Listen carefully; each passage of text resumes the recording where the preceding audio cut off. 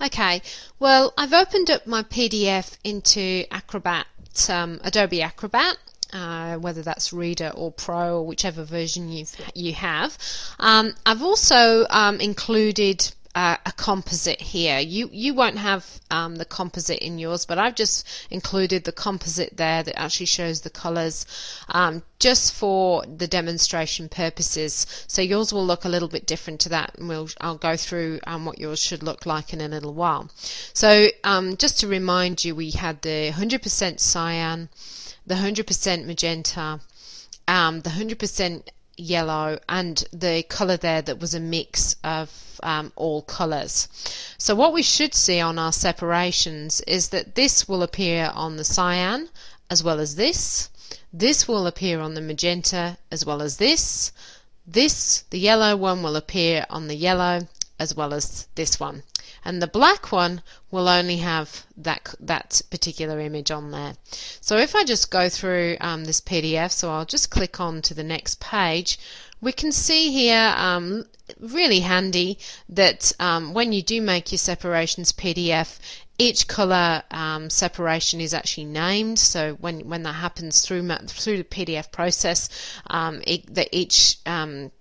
each color process color gets named. Here we can see we're on cyan, and in the cyan, as we kind of expected, there is the pure black of the cyan circle that we had, and that's black. That's to show that's 100% black. That shows us that cyan shape there needs 100% cyan ink on it.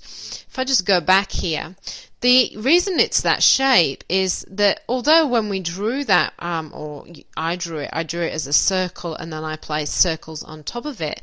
Obviously, when this comes to print, there's no way that can be a cyan sort of circle in the background with a yellow circle printed on top, because where we had this, where you get that sort of overlapping, if you put yellow ink on top of blue ink, then you will get green. If you place pink ink on top of blue ink or cyan ink, you will get purple. So when you actually make the separations, it actually shows you the shape that will be placed on there, and that can actually cause some problems on the overlap, but that will be covered later in a later content when you actually, if you go process through to Cert 4.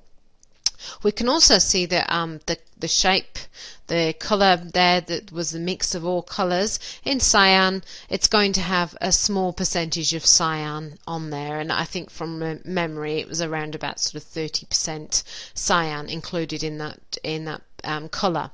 If we go on to magenta now, as expected, we have the magenta sort of shape there. The circle that was 100% magenta is included. And interesting, it looks like that color, our sort of unusual pinky purpley color, is actually does have 100% magenta in it as well, because that's pure black.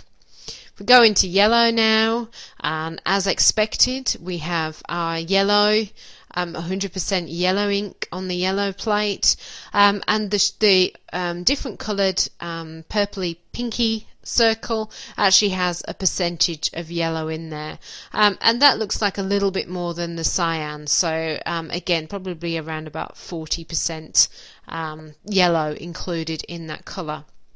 And if we go on to black, black's not included in any of the other shapes apart from our colour mix, and by memory I think that was about 10% black ink, so that represents the black ink that would need to be included on that in that colour to make that mix. So hopefully that's cleared separations up and a little bit about printing plates, and as I said, that will be part of your assessment, so you may need to come back and watch this video. So thanks a lot.